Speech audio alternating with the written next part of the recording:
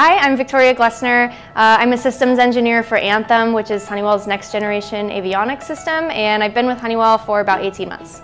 I chose Honeywell because I graduated in 2021, and as I was looking around, it felt like Honeywell was one of the companies that still, during that hard time, really wanted to invest in students and young engineers.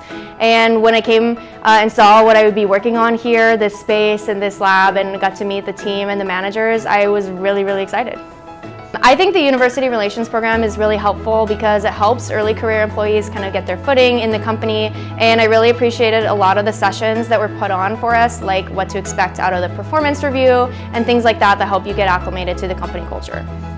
Everything here in this program is really memorable to me, but I think the most exciting thing that I've worked on since joining here has been going on flight tests. So even as a really new engineer, I've got the opportunity to coordinate and write the tests for the flight test, and then also go on the test, go on the flight and execute those test points and see how our system is performing. So it's been a really cool position to have in the development of a program where you're going on flights, writing the test steps for those flights, and seeing what is the real deal with the product that we're building. The team that I work with is extremely helpful. So much mentoring has gone on, and I can just say that I've taken on a lot of responsibility in such a short time that I never would have expected to have if not for all the support and mentoring that I got from my team. I really like what I work on because I can put it in context with what it's going to do in the aerospace industry. So working on a new avionics platform that can be used on things like urban air mobility, I can just imagine that someday in a decade that I might be flying on a platform that uses this. You can take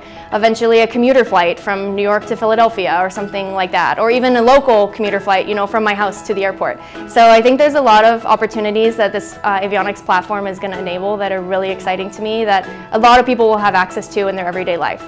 Personally, I love to be here on site. I think it's mainly because I love my team and I really appreciate collaborating with them in person.